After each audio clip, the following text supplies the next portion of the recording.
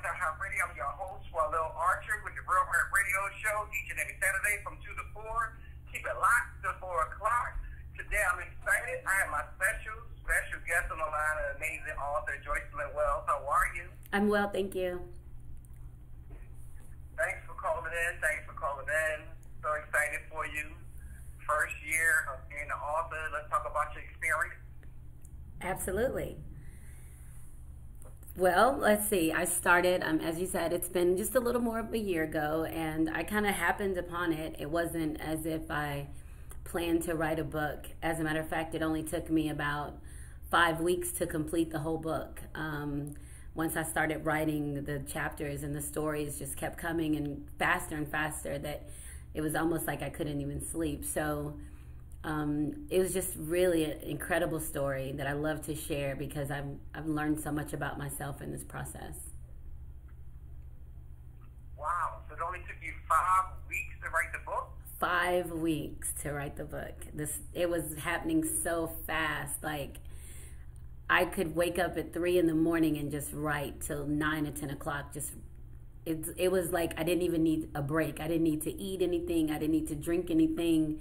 No distractions. It was just coming so quickly, and I had to capture it because I'd never physically or mentally experienced anything like that to where I just had to surrender to it. So it was definitely an interesting experience.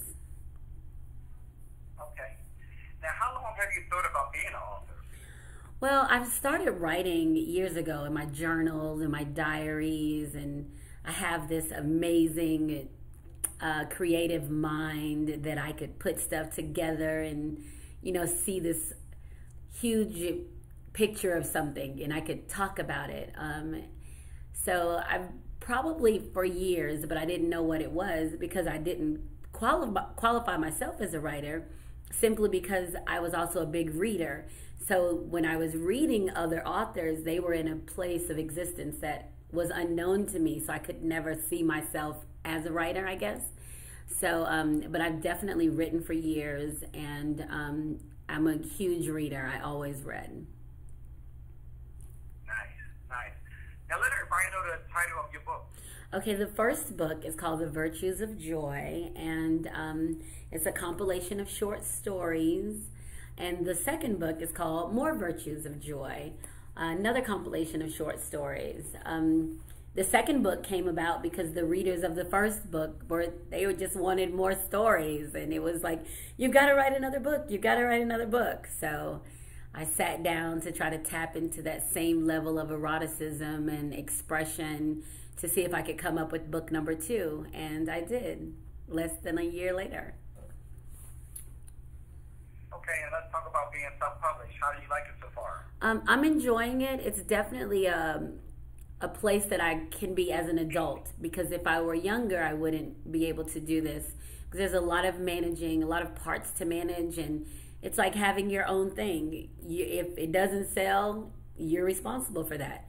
If it doesn't look great, you're responsible for that too. So there's not a team of people working on it. It's literally my expression of self, my creative expression, to put it out there however I see it. And I've learned a lot from working with Kindle and Create Space and Barnes and Nobles and Ingram Sparks. So I've really learned a lot about the business of book publishing, which has put me in a great position to now publish for some other people. So definitely increased my sense of who I am. Nice. Now let's talk about the first book. Okay. Give the listeners some idea what the first book covers. Well, the first book is short stories. So there's 10 short stories, and they're all based on a virtue. So the interesting thing about that is in writing the book, because I didn't really know I was writing a book, so I didn't have a title, I didn't have an end plan in mind, I didn't have a cover. Like, in my mind, none of that happened because I wasn't writing a book. So once I started writing the stories, and they're very kind of, as I said before, they're sexy, they're fun and witty and erotic. I'm writing the stories, but I couldn't figure out what was the point of the stories? Like, how do you get somebody to read something? Like, what's the point? And I literally just had to kind of start thinking about, how do I package this? What do I do with it? And so each short story is based on a virtue, and it's about a character named Joy, and she is single and free-spirited and trying to figure out how to balance her carnal desires with being a good girl, right? So the stories are written, and then it was like, well, how is she a good girl? What is it about the stories? What does she exude in the story that still says, I'm a good girl, and I believe in God, and God takes care of me? And how do you manage that? You know how it is in society. People want to put you one way or the other. But to be successful in yourself, you have to have a balance of those things. So each story is connected to a virtue. There's a virtue of courage and optimism, generosity, which is one of my favorites, and fairness and love. So just a lot of, they're fun stories to read. Nice. I wonder if we could get you to read one of the stories, or one of your shortest stories. Oh, would you like for me to read a piece now? Sure, you feel good about it. Oh, yes, awesome.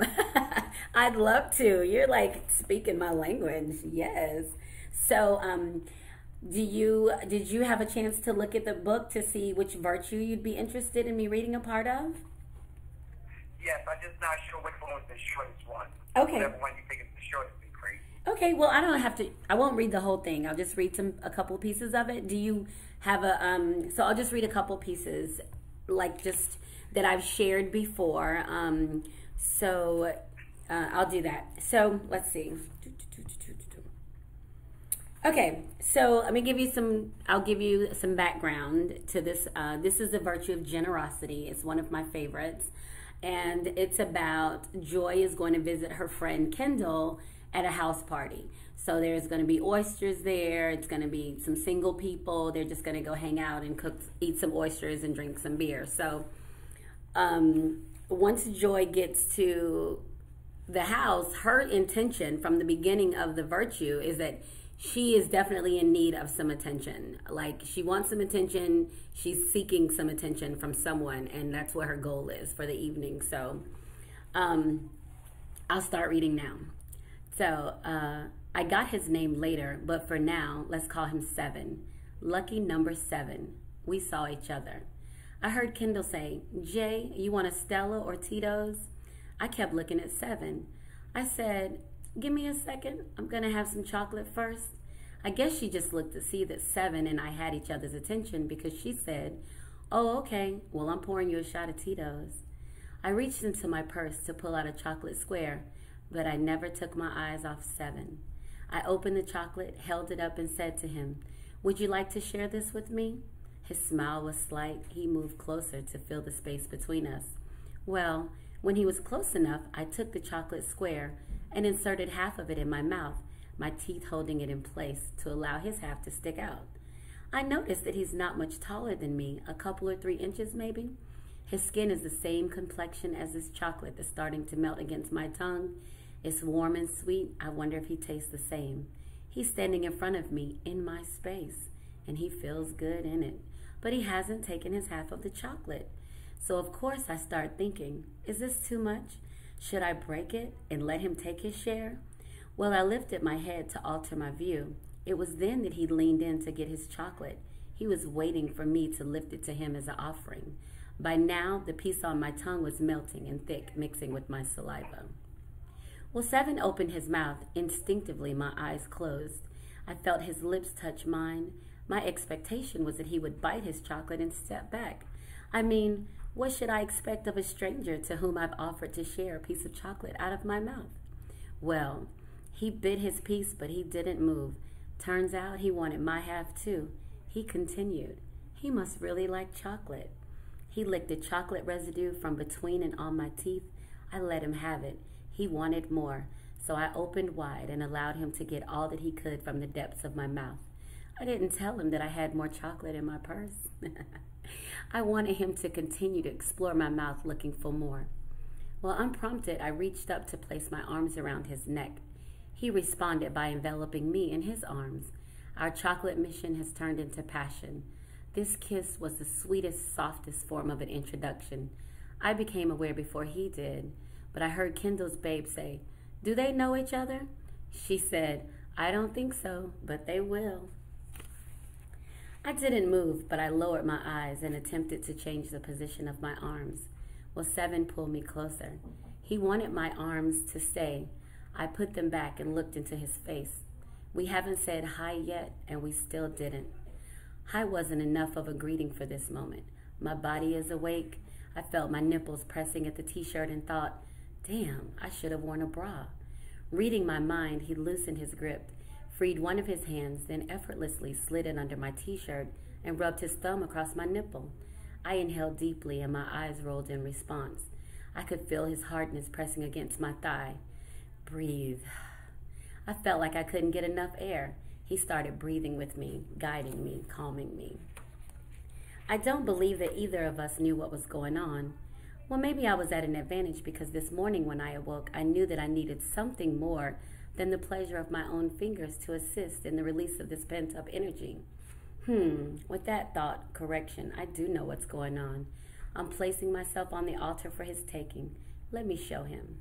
While looking in his eyes, I pressed my body into his. I repositioned my hand on his neck, holding it firmly. I part my lips and lean in to kiss him, hard and hungry. I had to show him that I wanted to give myself to him. He responded by removing my hand from his neck and forcefully pushing it along with my arm behind my back. He held it there and returned the hungry but harder kiss. He was showing me that he was in charge of this moment. Fuck it, that's cool with me. Take me. Keep in mind, we are in an apartment with several people. Music is playing, laughter and conversations, oysters are being shucked. Regular house party shit is happening all around us. Seven and I are oblivious to it all. Nothing exists but the time and space within us. Well, he starts walking forward, holding my arm behind my back. I hold on to him tighter with my free arm to keep from falling. So he's walking forward. That means I'm walking backwards and kissing at the same damn time. We stop. I feel something pressing against my calf. Is that a couch? It was a convertible air sofa bed. I don't know the correct name, but it seems like a piece of furniture acquired for a bachelor's first apartment. Well, Seven turns us around. He sits on the sofa bed thing and pulls my arms for me to follow. I do. I lay on him. His legs are open and my legs are together between his. More kissing, more touching, and my body is pressing against his. Oh my Lord, thank you for gravity, pressure, force, everything responsible for allowing me to feel this man underneath me. My legs wanted to open. I couldn't stop them. One at a time, they parted ways to straddle this man. I could feel his dick pressing against my pussy. Ugh, I struggle with that word, but in this moment it's so appropriate. I've straddled him. We're kissing. I'm grinding through my leggings into his jeans. I wanted this man to fuck me right now, but not right here in this open space of people. Well, because my body loves itself, it began to work on releasing this orgasm. Slow grinding, rocking, kissing with Seven. I could feel it. Faster, I moaned. I'm gonna come. Seven took his hands and held my hips in place. He stopped my explosion. Hell, I no longer cared who was in the room. This mission was selfish, or so I thought. Is that enough? Yeah, that was good. That was good. I like it. I like it a lot. That was good. Yay, thank you. That was good. And let everybody know where they can find you at on social media. Well, I'm on Facebook, Joycelyn Wells Moore. That's where I am on Facebook. I'm on Instagram at Joycelyn Wells. I have a YouTube, Joycelyn Wells, Shape. So Shape is self-health and personal empowerment. So SHAPE. So I'm on YouTube that way. But Facebook and Instagram are my go-to social media platforms.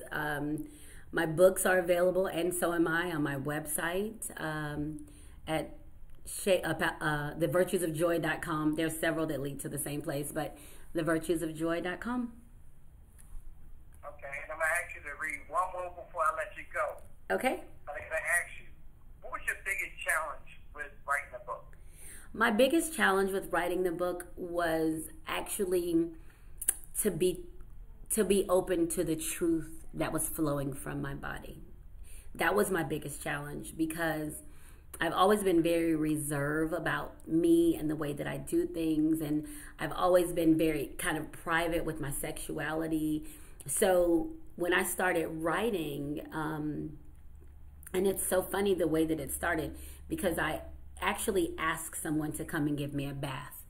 And he came and gave me a bath. And that's all he did, was give me a bath. And it was such an erotic, overwhelming experience that I started writing about it. And that was the first thing that I wrote. And that virtue is in the first book. I finished it and completed that for the first book. So when I started writing and these thoughts were coming to my mind and they were flowing effortlessly, I had to be okay with the fact that I was ready to allow that transparency of the woman that I am. Does that make sense? It makes a lot of sense. Yeah, so that was my biggest challenge, was not trying to sweeten it up or cover it or like try to make the character out to be different. It was just allow this character to be released and just to allow yourself to be transparent. There's no reason to hide anymore. There's nothing to be afraid of. No one's going to stop you from moving forward. Like, you know, those little things. You got your parents, and then I was married, and I had my ex-husband. You know, you got your kids, so we're always trying to live in a box. But this just allowed me to be free, to reach a platform of freedom that I had never known, and just to trust it. So that's definitely the most difficult part of writing the book. Gotcha. Yeah. So we do need one more. If you're ready to read one more. Oh, sure. I will. You know what? I'm going to read a part of Patience. That's about the bath. So I'll read a bit about that. And that was a lot of fun. I'll read the intro to it because it's really just a great story. So I'll read the beginning and then it'll get to the bath part. So let's see. Here we go. Okay. So this is patience, the virtue of patience. Each virtue is listed at the beginning of the story with also a definition of the virtue to kind of help you to frame your thoughts about what's about to happen. So here we go. Last night I took a bath, a long, lingering, steamy hot bath. Funny because I rarely spend time actually taking a sit-down bath. I don't know why. Time-consuming or showering is more convenient. Not really sure, but I have to say that last night I thoroughly enjoyed it. As I'm sitting here thinking about it, trying to gather the words to paint a picture for the reader of this entry, the first thing I need to correct is the opening statement. Here goes. Last night a bath was drawn, steamy and hot, and then my beautiful towering man guest bathed me. Before I get into the details, let me paint his picture. Anyone who knows me know that I love, love, love big men. I don't even have an answer as to why. I just do. For the sake of continuing this entry and anonymity, let's call him Ghost. He has to have a name. Now I'm laughing to myself because the diminutive of Ghost fits him. He's about 6'4", possibly 300 pounds. He actually mentioned that he's put on a few pounds here lately. Perfect. His skin is like creamy dark chocolate. He has a strong jawbone with kind eyes. He's wearing his head shaved with a kick-ass salt and pepper beard. Some background. Ghost and I met at an event years ago. He saw me, I saw him. We started trying to figure it out without even speaking a word. When we got close enough to each other, brief conversation ensued. I told him to come to my room that, unfortunately, I was sharing with hella chicks. Honestly, I wanted to get him alone, to hold his dick in my hand and possibly feel it on my lips. Now, he didn't know this. He might have hoped for something like this, but he didn't know what was going on in my mind. Once I got him to the room, we had to go to the bathroom, and if the other couple that was in the bathroom with us is reading this, this is your shout out. Ghost looked at me. I took his hand and pulled him with me.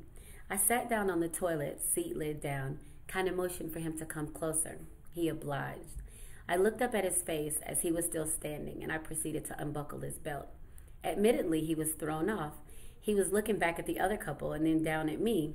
All the while, I never took my eyes off his face. Finally, I had his belt unbuckled, his pants unfastened and unzipped, his fly open on his boxer, and my hand inside holding his dick. Full, thick, heavy, warm dick. I promise you my mouth started watering. So I'm looking at him. We have some serious eye contact now. Hell, I believe we both forgot that there were other people in the bathroom with us. This is too funny. I'm waiting on a nod or something in his face to give me a silent permission to unveil this prize. Then it happened. He moved ever so slightly, almost as if he were making room for his dick to make an entrance. By now, of course, it's rock hard, bulging, throbbing, and hot in my hand. I tried to pull it through the boxers, but I couldn't. Too anxious, maybe. With his left hand, he gently removed my hand from the boxer opening and continued holding me at my wrist. While he pulled his boxers down with his right hand, this beautiful, oh so beautiful dick made its grand entrance. The sight of it literally took my breath away. He then placed my hand on the wrist he was holding within reach. After I looked at it, touched it to my nose just to inhale his maleness, rubbed it across my lips, I opened my mouth, inserted his dick, and began a slow, powerful sucking motion. Did I mention already that I didn't know him from Adam? I was obviously out of my mind. So as I'm sucking his dick, and I mean good too, like I'm trying to draw the essence of him inside of me, I noticed movement out of the corner of my eye. People are standing at the door watching me suck his dick. Okay, yeah, right. Now I'm aware and embarrassed. I came to my fucking senses. I asked myself, am I honestly sucking this man's dick with an audience? I looked at him. He looks as if he's caught between please don't stop and is this a problem? I'm too tickled thinking about that night. At my suggestion, we fixed ourselves, even as the audience protested. As we left, he said, let me get your number. I gave it to him. When we parted ways, he said, what's your name? I was so fucking embarrassed that I just kept walking. Anyway, as chance meetings go, we texted a bit. We even crossed paths at a few events. He finally got the nerve to ask again. What's your name, he said. I've had you saved as the one since that night. I giggled and gave him my real name, Joy. All of that background so that we can talk about the bath. I was on a flight coming into Atlanta on Saturday. For whatever reason, ghosts crossed my mind. I haven't seen or talked to him in a year, easy. Well, once my plane touched down, I sent him a text as soon as I took my phone off airplane mode. It was pretty simple. Me, hey, what's going on? Ghost, nothing, chilling, sitting here. What you up to? Me, I'm gonna have a drink. Ghost, where are you? Who are you with? Me, I'm near the airport. I'm alone. Minutes passed. Fucking crickets. Me, I'd like for you to come give me a bath. Ghost, okay, send me the address. I'll be there in an hour. And that, dear friends, is how the evening began. Of course, I went downstairs to the hotel restaurant to have drinks and dinner before his arrival. Surprisingly, I wasn't even nervous. It was as if I had had a personal bather my whole life. I did, however, spend some time conjuring up his image. I wondered about his looks, how did he smell, and oh my goodness, I surely hope his dick is as thick as I remember. You know the mind can be quite creative. So over the next 15 minutes or so, there were some text messages, and then he arrives. Okay, so I'm just fast forwarding a little bit. So I'm in the mirror dancing to Jill Scott when there's a knock, knock, knock at the door. Oh shit, chick, it's time. Don't your trash talking ass panic now. That's what I said to myself. I took a deep breath, went to the door, opened it, looked straight at Ghost's chest, and lifted my eyes until they met his, and in my mind said, hell yeah, this N-word is everything. My exterior was cool and collected though. My mouth said, hi Ghost. He said, the one, then laughed a big laugh and said, it's about damn time. We hugged and laughed. He poured us drinks. I had mine straight, no rocks, no chaser. His had a splash of cranberry. We sat in the sitting area of the hotel and talked about who the hell knows what and listened to music. As if moved by an unknown force while in mid-sentence, I stood, smiled a slight smile, excused myself to the bathroom, where I proceeded to look at my face in the mirror. I believed I was searching for fear or anxiety, or for my mouth to utter an excuse or reason to giggle and say, I was just playing, no bath for me. It wasn't there. Instead, my reflection was cool, calm, and assured. Instead of turning away, I stared at myself, and began to undress, as if exploring the depth of my own eyes and the fullness and curves of each part of my body as if it was unveiled for the first time. I was lost in a moment of self-appreciation. As I breathed a slight sigh at the touch of my own fingers, I noticed movement in the mirror. It was him, Ghost. My first thought was how long it had been standing there. Laughing nervously to myself, I covered my breast with my right arm, hand over my left nipple while pressing my forearm to shield the right. He just stood there. We locked eyes in the mirror. No words, no eye movement. We stared. I have no idea what either of us was thinking, or even if we were thinking.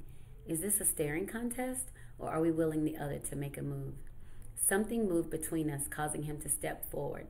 It was a force, an energy, or something. And I, in all my naked glory, thought he was coming to me. I inhaled a deep breath, closed my eyes, and braced myself.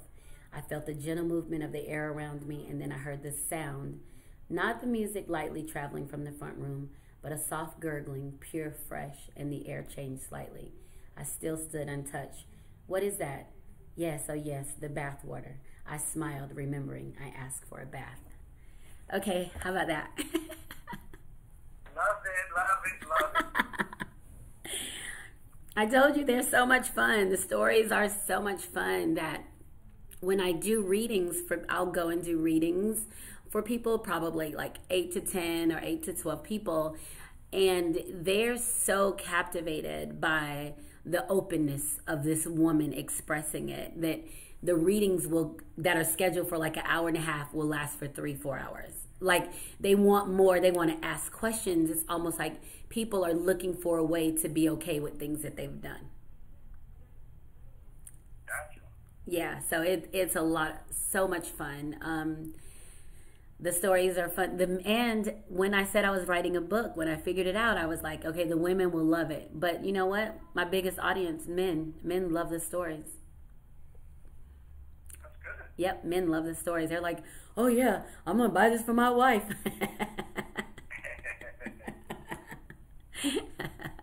So it's a lot of fun. I'll be on a cruise ship in October for this event called Masquerade 2018. It's out of the port of Miami, and I'm reading on the cruise ship to the people who are attending the Masquerade 2018 cruise. So it's going to be a lot of fun. I'm enjoying it a lot.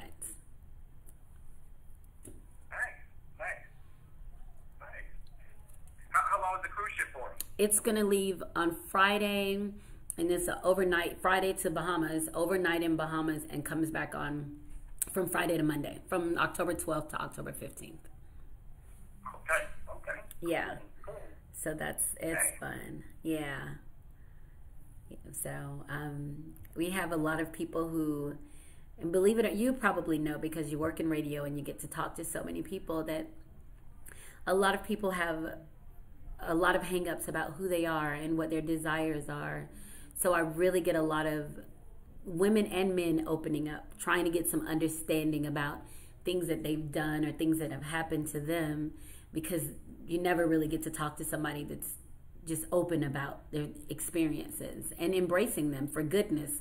So that's another thing about the books. There's not any bashing of the opposite sex. There's not any he ain't this, and it's none of that. It's all good stuff, because the whole point of being free is not to collect any baggage, right? So the whole point is you go in a situation, you take the good from it, and then you walk away from the situation. You don't make it baggage, you don't make it nasty, you don't make it evil. And a lot of people, that's what they know. So when they don't know that they can enjoy who they are without being subjective to somebody else's scrutiny, they just don't know that they can. Very good point. That's a very good point. More people need to hear that. Get rid of that baggage. Very good point. Yep, absolutely. So that was a big deal for me, because I was married for years, 17 years, and it took me some time to stop blaming my ex-husband. But the funny thing is, I didn't stop blaming my ex-husband until I broke up with my boyfriend after my ex-husband, right? So then I was kind of like, wait a minute now. You keep ending up in these crappy relationships. It's got to be you. Like, I got to be the problem. So I started doing a lot of introspection, right? Like, what is it in me that's drawing me to these situations? So my ex-husband is a brilliant man. He's a brilliant thinker, phenomenal thinker, and he is who he is. The guy I dated after him for a few years, he is who he is. But I wasn't being who I am. So now that I'm being who I am, and I can look at everything openly with clear eyes, I probably wouldn't have dated either one of them. with my grown-up eyes, you know, it's like, huh, yeah, no, but they're great, you know, so whatever. But I think that's a big deal for people, that when you enter in situations, people have a limited amount of resources to give to you. And what we tend to do as women is to try to hold on to them to get more resources, not realizing their resources for us specifically have been depleted. So people stick around for obligation, and they feel like I got to because we've been together so long, and it's just tearing everybody apart emotionally, mentally, and it's just not a good thing. So you have to recognize when the love is over, when whatever the offering is has been depleted, and walk away from it and stop trying to force it to be something that it's not, that it'll never be. Now, how do you know when the love is over and when to walk away? I think that the thing, you have to be open about who you are in the situations, and you have to respect who you're with. If your partner, one of the things that comes up all the time is about men cheating or women cheating. I'm not going to do like a sexual bias. Men cheating or women cheating. Guess what? I'm not running behind a man to say, you better not cheat on me, or chasing him down or chasing somebody down. You really kind of have to step back and watch the path that people are traveling. If he has desires someplace that doesn't include you, include me, I'll use myself. It's my responsibility to walk away from it, to save me the grief. Because I'm a firm believer, when an adult person makes a decision to do something, it's what they wanted to do and they enjoyed it, right? So I can't make somebody's good time a bad time because I can't recognize I need to walk away from the situation. So when people have these experiences, when they're in the relationship and it's good, it's good. But a lot of times those are momentary interactions, and something that's not supposed to be sexual, we make it sexual. And then we think because we've made it sexual, it's supposed to last. Well, not necessarily. Sometimes it's only supposed to be sex. Sometimes you meet somebody and you're hot and bothered and let's get it on, and you get it on, and then you look at each other tomorrow and realize, I have absolutely nothing to talk about with you.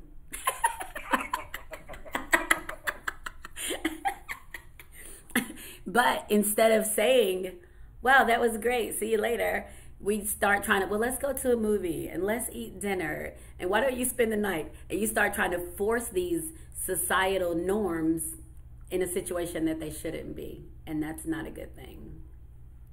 So you just have to, you got to know yourself. When it's done, like, and it's a good place to be, because a lot of times men definitely respect it in women. Any man that I've ever dealt with over the course of my life, I have we have a respectful relationship right now, that there's not any evil anything, because I'm not going to allow it, for one. And then they're kind of like, well, hell, she was honest. So she was straightforward and she was honest. So it's just interesting.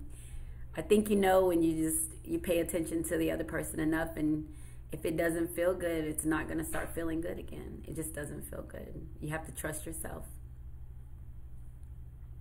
Good point. I definitely got to bring you back for another interview. Read more of your book and talk more about your stories. That would be great. Absolutely. I'd love that. And you can let your listeners know that I travel all over the United States and outside of the United States too. I'm really just trying to sell my book. But if someone's interested in having me to come and do a reading and a book signing, it could be a book club, it could be at their home with friends, the local library, whatever it is they're trying to do to, have something different, just to have a dialogue of, a grown-up moment, I'm open to that. And I can be reached, as I said, on my website, thevirtuesofjoy.com, Facebook. I'm very open. So people send me emails and stuff all the time. So I'm very open to sharing, this experience, because it's really a great journey for me as a woman to just recognize situations not to walk into, because I'm comfortable enough with who I am to say it's not even worth me doing that. So I love sharing that with women, and men. So awesome. And where can they buy your book from? Well, they can get it off my website from me, or it's also available on Amazon.com, thevirtuesofjoy.com, and more virtues of my website, virtuesofjoy.com. So Amazon, The Virtues of Joy, and also Barnes and Noble. And a lot of people don't use Kobo, but it's on Kobo too. But those two places and my website are the go-to places for my books. If they want to autograph, and I just started a promo today, if they want to autograph, copy, and wrapped and sent to them for a Mother's Day gift, then I can do that. Order it through my website. I'll autograph it for them and mail it directly to them. It's a flat fee of $20. So they can order it from me. I'll drop it in the mail to them. So, and that's another thing. Oh, you know that because I sent a book to you. I gift wrap every book that I send. I gift wrap it. Yeah, it's a big deal for me. It's like I'm sharing a piece of who I am. So I take the time to just let the person know who's receiving it that this is a very special moment we're sharing. So I definitely that's a priority for me to wrap every single book that I send out. But if it goes from Amazon and Barnes and Nobles, then it's not gift wrapped and it's not autographed. But from me, from my home to yours, I definitely take great care with it. Okay. Well, we'd like to thank you again for calling in. I want you to hold on for 1 second. Okay. I'm going to a quick commercial break on Downtown Hot Radio. Awesome.